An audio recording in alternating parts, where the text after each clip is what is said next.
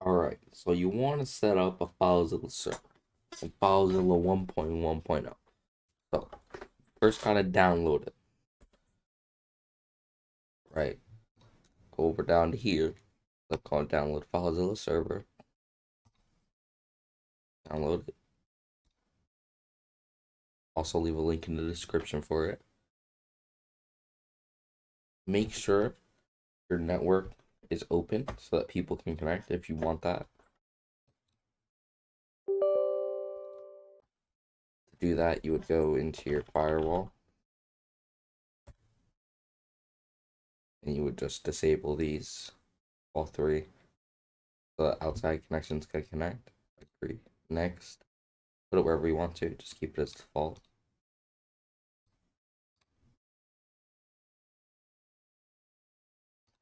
And perfect. Alright, so then you can set your port to whatever you want. Don't change this. Wouldn't recommend putting a password. But just keep it on 14, 14, 8. Click OK. Click yes. Okay, now we have the server open. It can't connect. But we need to configure it. So now that we're in here, right? We have these two. Explicit FTP over TLS.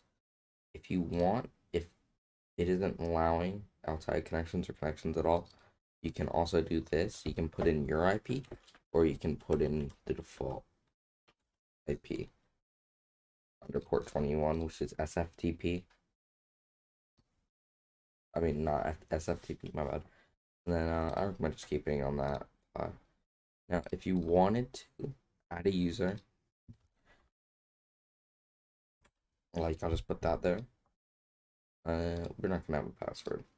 And then to add, so a virtual path, all that does is pretty much like make the folder name something else than what it actually is.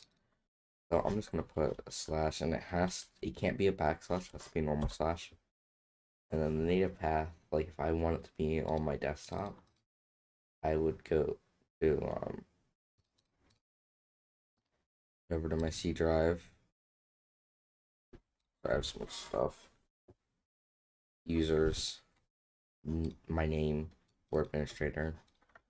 And then you would go over to desktop, copy that, put that as the native path. Writable, that pretty much means if they can like add files, stuff like that.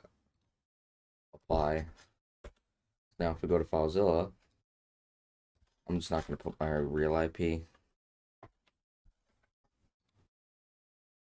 I didn't set up a password, so. And then it shows my desktop right here. I can even verify right here on my desktop. That's how you set up a FileZilla server. Um, this is only if you're connecting to your own computer or a computer on your Wi-Fi network. Because 127.0.0.1, that's like your base network IP without using your real IP, like a local host kind of. That is. And it's pretty much a tutorial for this. It also shows when the user is connected. And yeah, about that. Yeah.